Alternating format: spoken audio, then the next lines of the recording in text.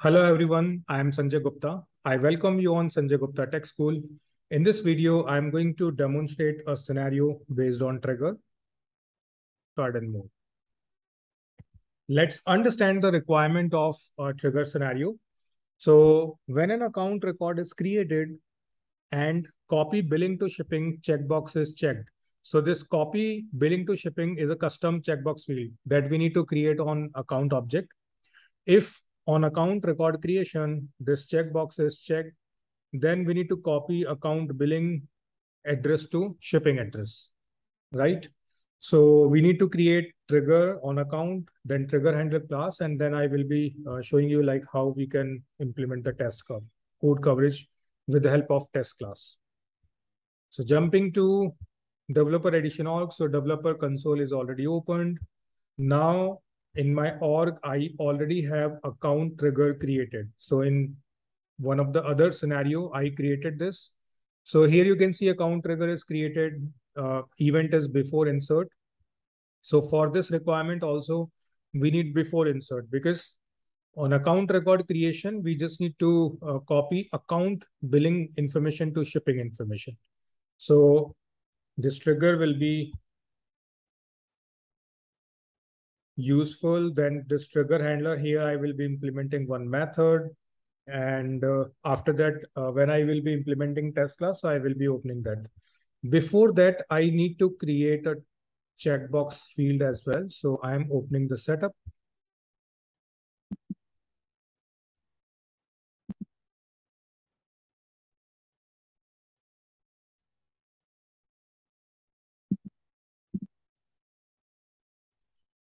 So in object manager under account object, we need to create a field.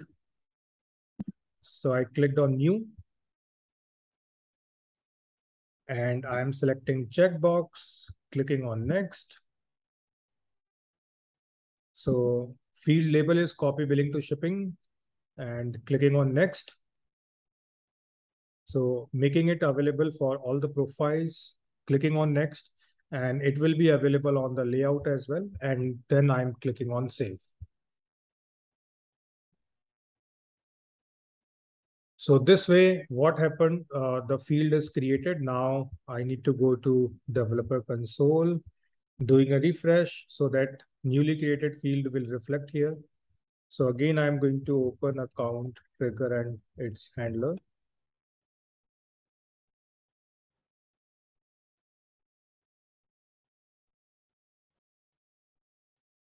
Okay. So now here I need to implement one method.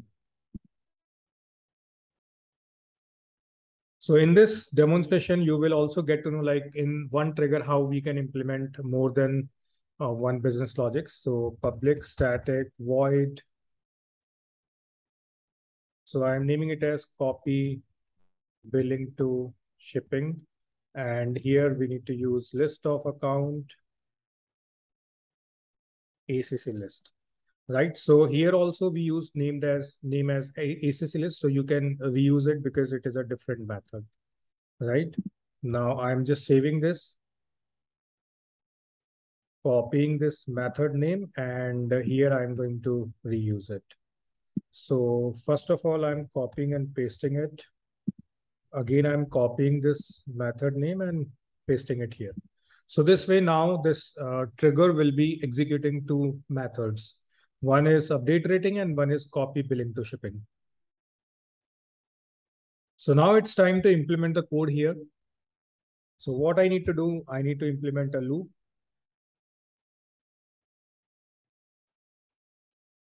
And inside this loop, I need to check the condition. So if ACC dot, now we need to have that field API, copy billing to shipping. So I'm just going to search it. Okay, so in this org, copy billing to mailing is there. We created copy billing to shipping. So I'm copying it,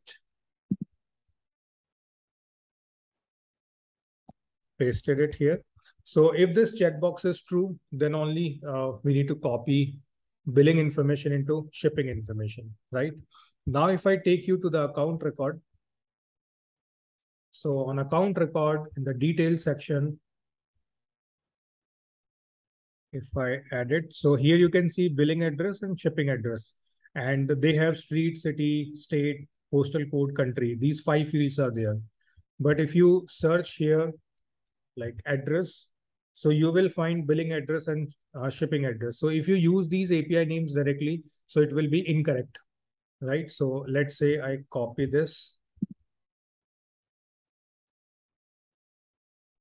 So if I use it like this,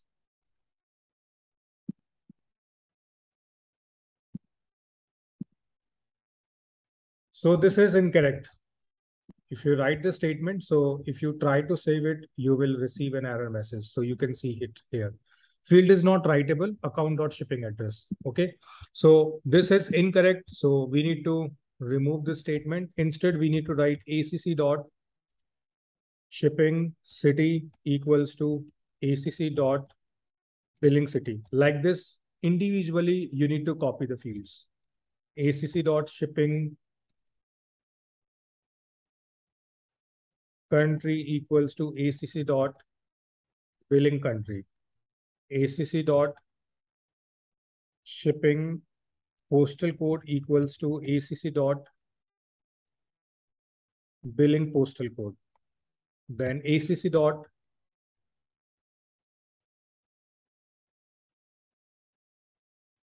shipping state equals to ACC dot billing state. Then ACC dot shipping street equals to ACC dot billing street. So this way you can copy the information, right? Now you can save it. So our business logic is implemented. Now this trigger is already saved. Trigger handler is saved. Now moving to UI. So I'm going to create new account record.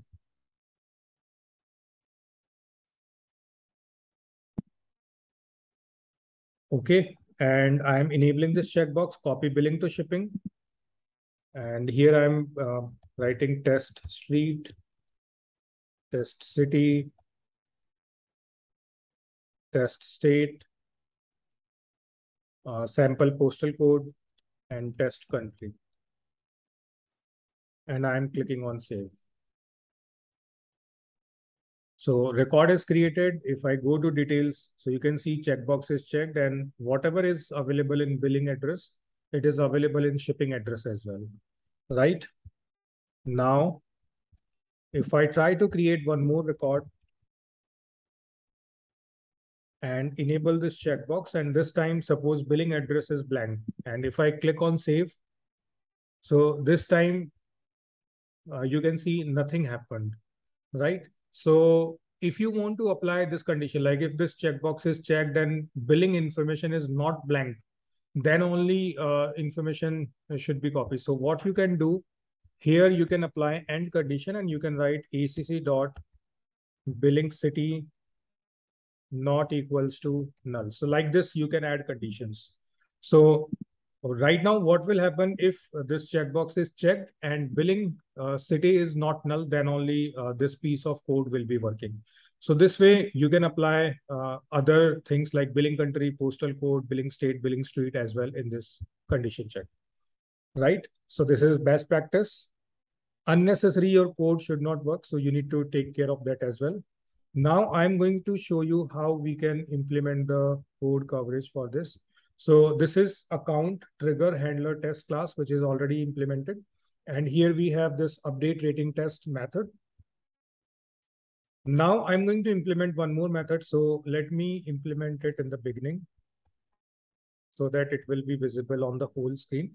So you can implement after this method as well or before, order doesn't matter. So public static void copy billing to shipping test. So now here I need to implement the code. So first of all, I need to create the data. So what I'm going to do, I'm going to copy this code and I'm pasting it here. So if you already have test methods implemented, so you can reuse codes. In later examples, I will be demonstrating how you can use @test setup and test utility classes to manage the data as well. So right now, what we are doing, ACC list is created, and through this iteration, 5 account records are created. So I'm just removing this ACC.industry because it is not required here. Instead, I'm writing ACC dot, billing city equals to test city. ACC dot billing country equals to test country. ACC dot billing postal code equals to 1234. ACC dot billing state equals to test state. ACC dot billing street equals to test street. So these information I provided. Now, what I need to do, I need to populate the checkbox copy billing to shipping as true, right? And this postal code, I think I need to put in single quotes because it is showing some error. Now, this copy billing to shipping is true, right? So if it is true, then all this billing information will be copied to shipping information, right? Now this list is inserted. After this, we need to apply assert. So what we need to do, we need to query some data. So I'm applying list of account updated ACC list equals to, then select ID comma. So I'm just going to query shipping city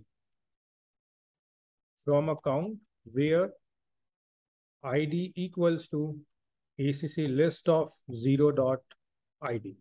So here you can see we created this account list, which is having 5 records. So the first record's ID I'm comparing here because if this record is updated, it means all other records are also updated. Because we are using this DML operation, so DML performs operation on either 0 records or all records, right? So if one record is updated, then we can consider like other records are also updated. So after this, we can apply assert. So system dot assert equal. So here we need to put expected value and then actual value. So expected value for shipping city will be test city. So here I am putting it. And actual, I'm writing updated ACC list of 0 dot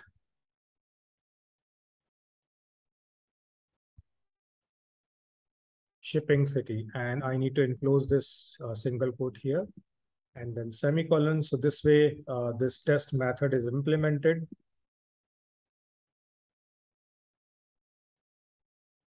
Okay, so this is our complete method. Now I can execute it. So I just save this test class, right? So both the test methods will be executed. So I'm just expanding this, clicking on tests and clicking on run test. So here you can see test is passing, total 2 is available here, right? And if you expand, so here you can see both are passing. So if you have more than one test methods in your test class, so both will be executed. If anyone is failing, so your whole test class will fail. Now, if I go here, so you can see it is showing like with which method, with which test method this trigger is covered. So overall coverage is 100% and both the triggers are covering it 100%, right? And if I go here, so you can see this update rating test is covering 58% of code and copy billing to shipping test is covering 91 and overall 100% code is covered. So if I click on this one, so because of that, you can see this piece of code is covered, which is highlighted in blue, and rest red is not covered because with this update rating test here, we have not populated any billing information, right? It is not working for that. But if I click here, so through billing information, test method, this method is also covered, but here industry is not populated. That is why it is not covered, right? And if I click on this option, so 100% code is covered. So it means test class is implemented correctly and whole trigger and trigger handler code is covered. So this way, I hope you understood how we can create a trigger for this requirement and trigger handler, and how we can cover the code with the help of test class.